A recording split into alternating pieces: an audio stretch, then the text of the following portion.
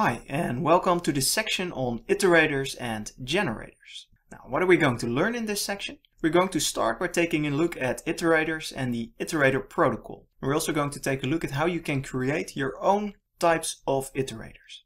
Then we're going to move on to generator functions, which are a particular kind of iterator. And again, we're going to take a look at how you can implement your own generators. And we're going to take a look at how you can implement a design pattern called lazy evaluation using generators. Then we're going to follow up with more generators, but this time taking a look at how you can use generators to implement coroutines, concurrency, or sometimes also called lightweight threading, a way to do things seemingly in parallel. And finally, we're going to take a look at the collections module, which is a standard Python module that provides a lot of convenient iterators for you to use in your own code. But let's start with the video, what is an iterator?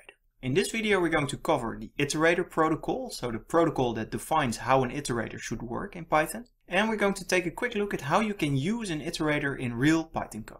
The idea of an iterator is very simple. An iterator is simply an object that you can use in a for loop. Right? So if you can use some object to loop through using a for loop, then that object is an iterator. Iterators are really the bare minimum of a collection. Right? Iterators that are objects that implement the so-called iterator protocol, and they support in and for. In other words, you can ask Python whether an element is in an iterator, and you can loop through the iterator, as I already mentioned, using a for statement. But they do nothing more, not necessarily. These two operations are the bare minimum of an iterator.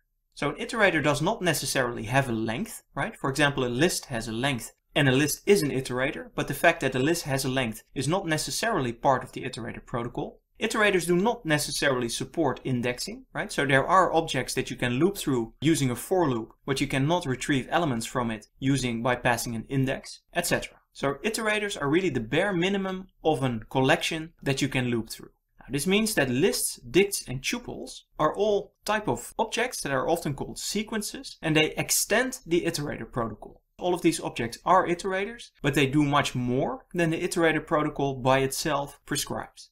With that, let's take a look at how you can use an iterator in real Python code. Let's start with a very simple iterator, and we're going to use a tuple, right? Because a tuple is a kind of iterator. And our tuple has three elements, A, B, and C. As I already mentioned, the iterators are defined such that you can always loop through them using a for loop. So if I can say for E and T, and then I say print E, I will loop through the A, the B, and the C and print them out. I can also say, for example, print is A part of our iterator, and then it says yes because the A is in the iterator, but for example the D is not in our iterator. These operations are the iterator protocol, right? So that is the bare minimum that an iterator always supports. Iterators work under the hood using the iter and next functions and StopIteration exceptions. And I think it's quite revealing to just take a look at how you can see the inner mechanics of iterators by using these functions directly, even though you would normally not do that in real code. Sometimes you do, but it's very rare, but I think it's nevertheless informative. And it works as follows. So we have our iterator, right, our tuple T. And what you can do is turn this tuple into an actual iterator object using the iter function. So the iter function takes an iterable object, in our case our tuple T, and turns it into sort of a meta iterator object, you could say, which I've called I here. And then you can retrieve objects from this iterator using next. So if I do this, I get A, because A is the first from our iterator, first element from our iterator. If I do it twice, I get A and B. If I do it 3 times, I get A, B, and C.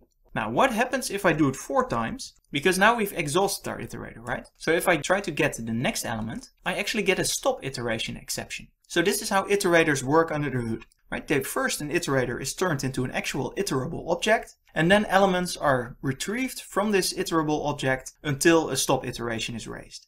If you use an iterator in a for loop, obviously you never get to see this actual StopIteration, right? So this means that using our iterator T in a for loop is actually equivalent to the following code.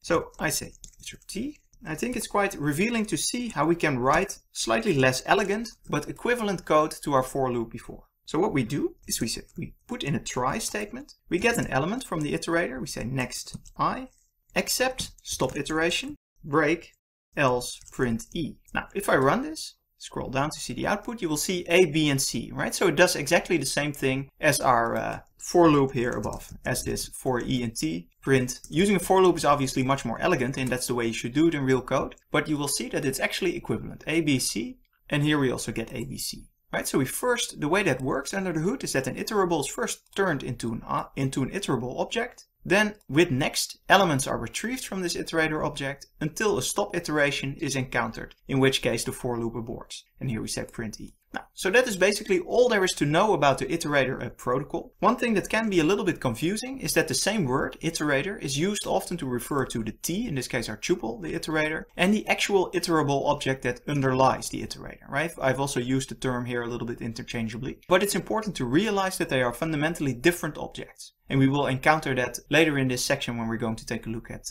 generators.